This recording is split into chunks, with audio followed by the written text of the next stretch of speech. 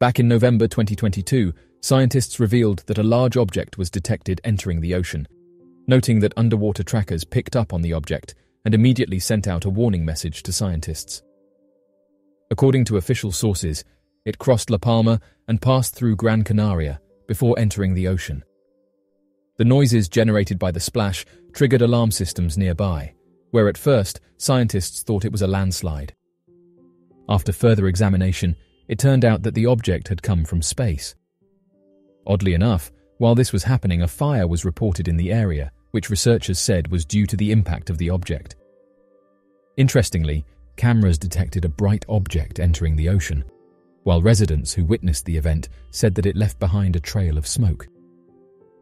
Just after the object hit the ocean, dozens of people called the emergency services, detailing that something had crash-landed, and that the object must have been big, as residents reported feeling tremors. The tremors have yet to be identified, although scientists have said that it was most likely caused by the object hitting the ocean. One user said the following: "I do not know the origin, but the tremor was quite big. It didn't just affect the windows, but also the floor and walls, and in the background was a sound that was like a distant explosion."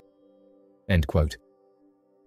The National Geographic Institute has announced that they've registered the shock, but still does not specify the origin. This isn't the only interesting object to have been detected entering the ocean. On the 8th of January, 2014, something incredible and almost unbelievable happened. A small celestial object belonging to another star system crashed into the Pacific Ocean. There are no known witnesses confirmed to have seen the crash.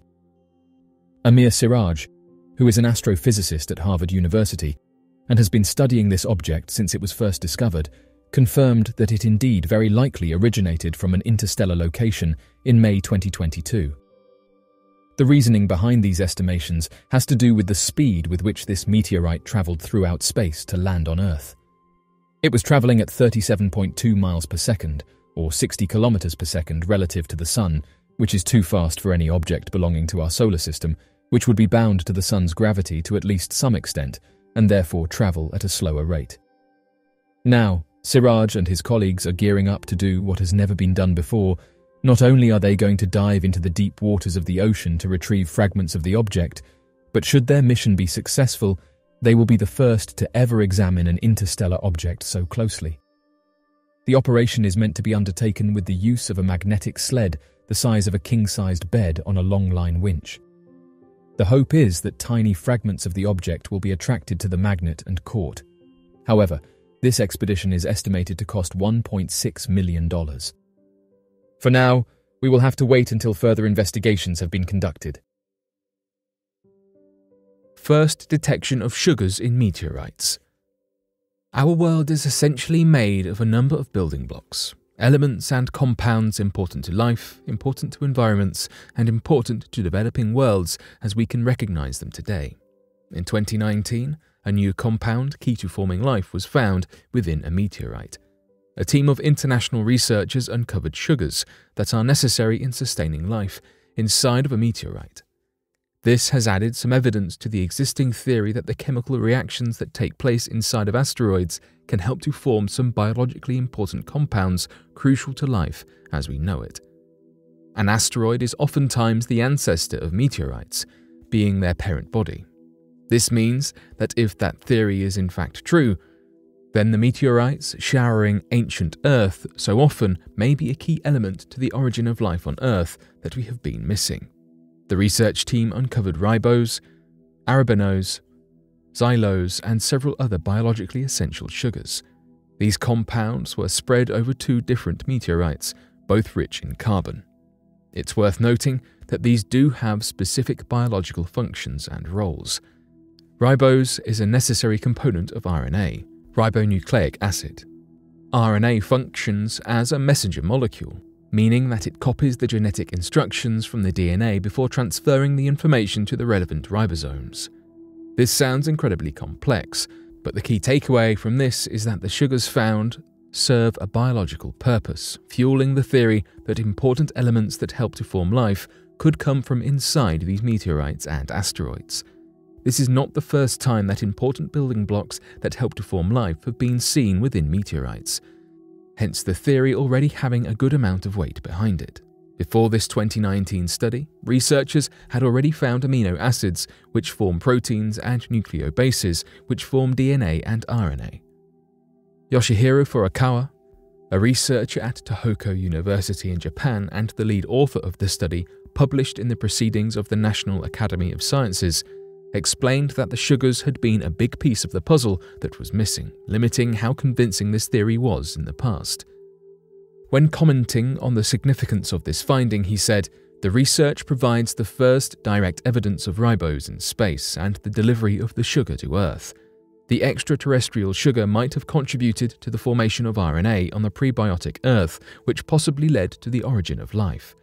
In terms of conducting this research, it's an impressive achievement that a fragile molecule such as ribose could even still be detected and found within ancient materials.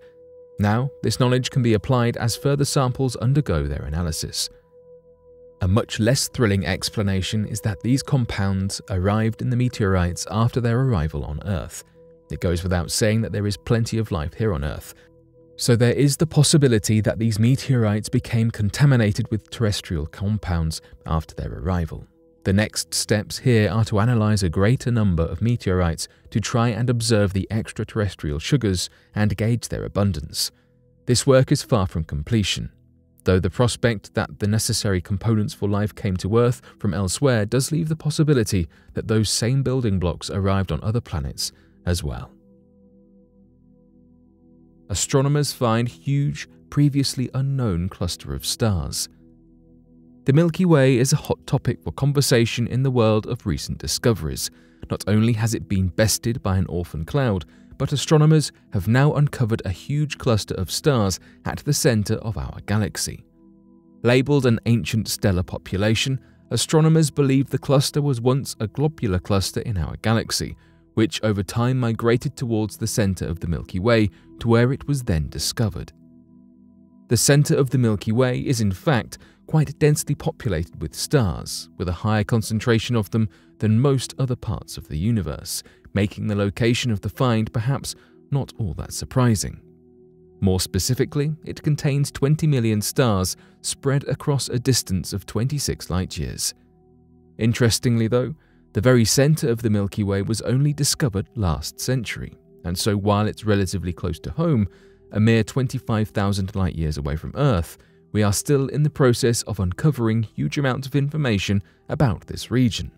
Not only is it a relatively recent discovery in itself, let alone this new cluster of stars, but a lot of research had since been focused on the massive black hole which also lies at the center of the Milky Way. Back to our newly found giant cluster of stars, it is thought that the cluster is only about 7,000 light-years away from Earth and is also roughly 75 million years old, so middle-aged when it comes to stars. Although only discovered in 2020, the brightness of the stars within this cluster, called Valparaiso 1, is so intense that you can observe them with a telescope from Earth, in your back garden, for example, somewhere near to the Sagittarius constellation. This makes the lateness of the discovery even stranger, as it is a well-observed and well-charted part of the night sky. Astronomers have since explained that owing to the distances of stars in the Milky Way and neighboring galactic orbits, it can sometimes be more difficult than one may think to observe clusters at the center of the Milky Way. Still, Valparaiso 1 is estimated to contain approximately 10,000 solar masses within its cluster, meaning it is not all that small, and so astronomers do admit that it going under the radar for so long is puzzling. With clusters of 10,000 stars being discovered so close to home, at the very heart of the Milky Way, a well-researched area, who knows what else is out there, both near and far from us, waiting to be discovered.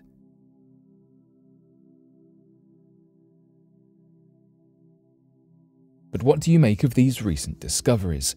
Be sure to let us know your thoughts in the comment section below and help us grow this community while working to solve these unexplained mysteries. Thank you for watching, and don't forget to subscribe for more videos.